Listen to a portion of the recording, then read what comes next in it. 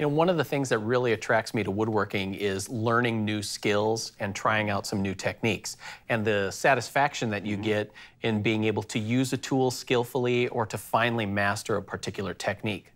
However, there are some things that it just takes a while to figure it out. You know, like for me, it's miters. I end up avoiding them because it just seems like if I try and get a mitered picture frame, there's always going to be a gap, no matter what seems to happen. Yeah, and I think from what's sitting in front of me, you can tell what my kryptonite is, and that's glass. And it's funny because it's not always my kryptonite. I cut glass all the time at home. You know, I love making clocks. Most of them have glass in them. However, whenever I try to cut glass on camera for the show, it never works. You know, this season we made picture frames, and I was trying to film a segment on cutting glass to show everybody how to cut glass for a picture frame.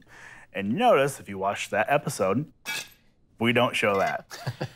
On the surface of it, cutting glass seems really simple. Oh, it does. It's just you use a simple tool, you score the line, and you break it. Not a big deal, right? Exactly. Well, Shouldn't be. Shouldn't be. Yeah. And after three pieces of glass in that episode, none of which broke well, I asked our shop craftsman. You know, I was kind of in the shop, maybe venting a little bit to him on how it didn't work, and I never have a problem with it.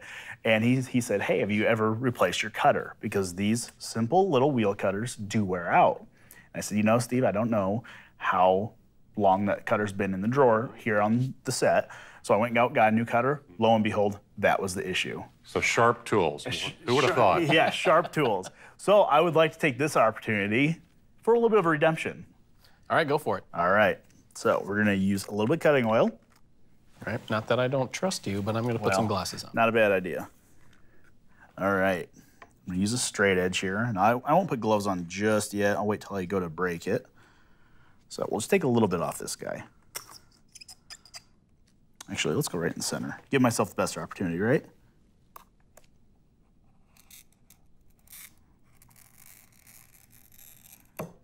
And it's always a good idea to use a straight edge. It is, yeah. Especially when you're trying to cut glass to fit in a rabbet, like picture frames or doors. And then, I can never remember which side of the cut you're supposed to tap, so I usually tap both sides. Okay.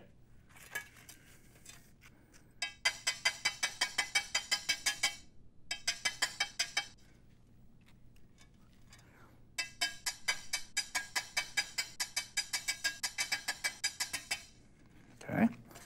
Then, I like to go to the edge, give her, All right. just like that. Well, and you don't really think about it because you don't use a glass cutter all that often, but glass really is a pretty abrasive material and pretty hard on tooling.